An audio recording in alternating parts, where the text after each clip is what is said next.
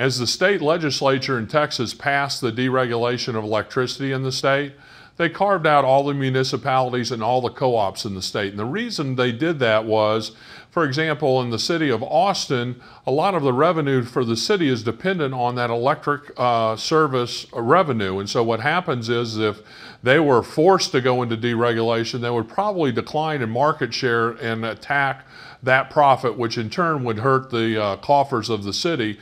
And so the state legislature simply said that if a utility is co-op owned or municipally owned, that they get a right to choose whether to participate in the deregulation or not.